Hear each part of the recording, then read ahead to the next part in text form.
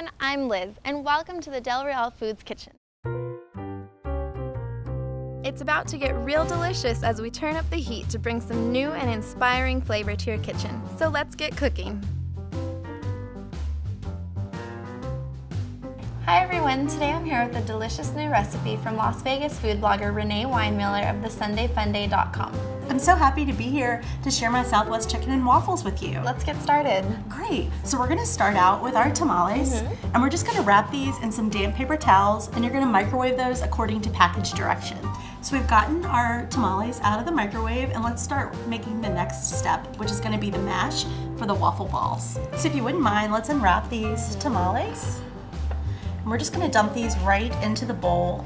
So let's just break these eggs and mix them up a little bit before we add them to our tamale mixture. We are just going to dump our egg mixture right into that bowl.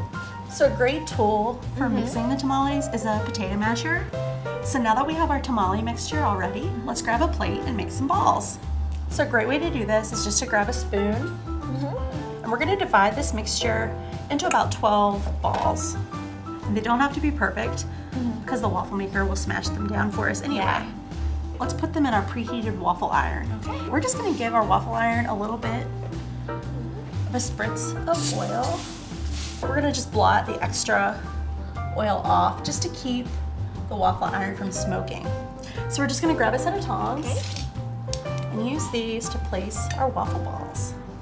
Now these are gonna go on the waffle maker for 3 minutes. So we'll just use our tongs and remove these guys. And I'm gonna put them on a paper towel, and that's gonna prevent them from getting too soggy. It'll keep that nice crispness. So we're gonna add our chicken to a pan with a little bit of cooking oil. So now we've got our chicken going at a nice sizzle, and we're gonna add the salsa. We're just gonna give this a little bit of a toss. So we're just going to chop it into sections, and then we're ready for plating. Awesome. So let's put our waffles on the plate. Great, and we're ready to add some toppings onto these. Okay. We're just gonna sprinkle on some of the cheese.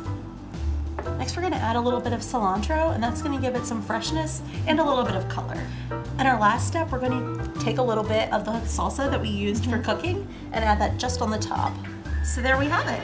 Our Southwest chicken and waffles featuring Del Real Foods, sweet corn tamales, and pollo asado. So let's give them a try. Okay. You can really taste the smokiness and the sweet corn. I thought these are really great for brunch too. They'd be great with a mimosa or some sangria. I love the tamale waffle. It's awesome. Thank you so much. You're very welcome. Thanks for having me today. Thank you. For more great tasting recipes, be sure to tune in here on our Del Real Foods channel, and make sure to visit us at delrealfoods.com.